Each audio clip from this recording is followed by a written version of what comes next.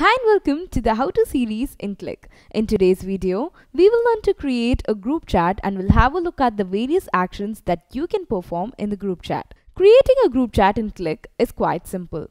All you have to do is click on the quick action icon, then select Start a Group Conversation. Select the users you want to add to the group chat, enter a chat title, then click on Start. Your group chat will be instantly created. Here are some actions that you can perform in a group chat. Start a meeting, schedule meeting, broadcast, search conversations, mute chat notifications. You can convert your group chat into a channel, add participants to a group chat, and further can leverage the action menu to perform various chat actions. Now, let's have a look at how to perform these actions individually. At the top right corner of the chat window, you have the chat menu. Here, you will find the search bar, collaboration options to connect with the members in the group, options to mute the chat notifications. Enter the relevant keyword in the search to find the contextual conversation that you're looking for in the chat. When you click on the video icon, you will find options to connect with the members in your organization. You can start an instant meeting, schedule a meeting, and can broadcast a session. And the bell icon will show you options to mute notifications. Say in case a simple group conversation that you initially started has spun into a serious discussion, you can streamline conversation and can have a better control over them by converting a chat into a channel. To convert a chat into a channel, click on the action icon and select Convert to Channel.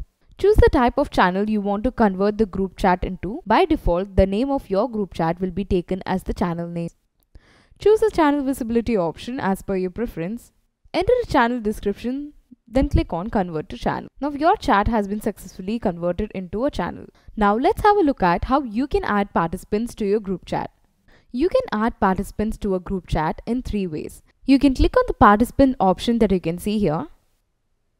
Then click on Add Participants. Select the individuals you would like to add in the chat.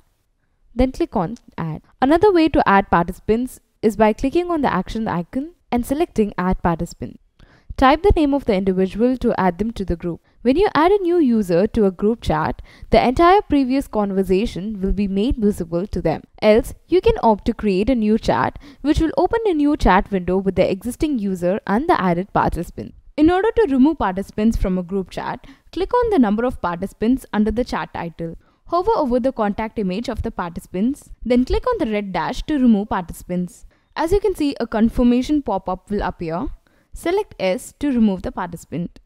And finally, any participant who would like to leave the group chat can leave by clicking on the action menu and selecting the leave option. You can further leverage the action menu to perform various chat actions. Refer to the video attached in the description box for the detailed video on message actions available in action menu.